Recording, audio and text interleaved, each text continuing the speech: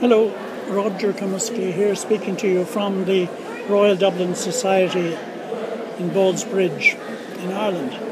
I'm currently doing a small exhibition of my Joycean work here at this show, which is run by the SeniorTimes Limited group, who are a group of publishers.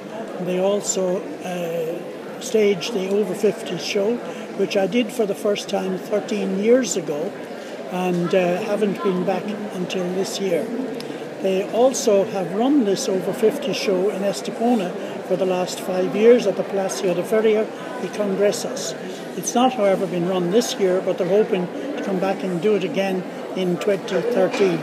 This is a look at some of my work, which is all based on James Joyce's Ulysses and Finnegan's Wake, and also on some of the poems of James Joyce. This here is from the door of 7 Eccles Street, which I did some years ago. Most of these paintings are watercolours.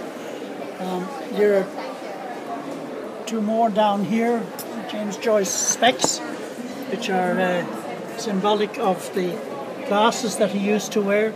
And this one here is called Good Puzzle Would Be to Cross Dublin Without Passing a Pub. This one is sold. This here is Bahnhofstrasse, which he wrote. This here is River Run past Even Adams from Swerve of Shore to Bend of Bay. Brings us by a commodious vicus of recirculation back to both Castle and Environs. Here we have Ecce Pur, which is a sad and poignant poem that Joyce wrote when his father died and just after his grandson Stephen was born. This here is the River Slaney, and here is a portrait of Joyce, which you can see. This here is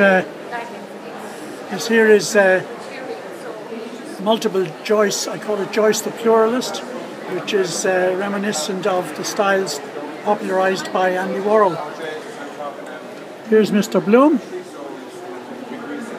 Mr. Bloom, which is after a drawing done by James Joyce in Myron Nutting's studio in Paris in 1922. Molly on the Chamber Pot is from Penelope episode in Ulysses. And here's a small view of some of the other paintings that I have. I hope you enjoy them and that you come back and have a look at my other work from time to time. Thank you very much indeed. I look forward to seeing you again soon. Bye-bye.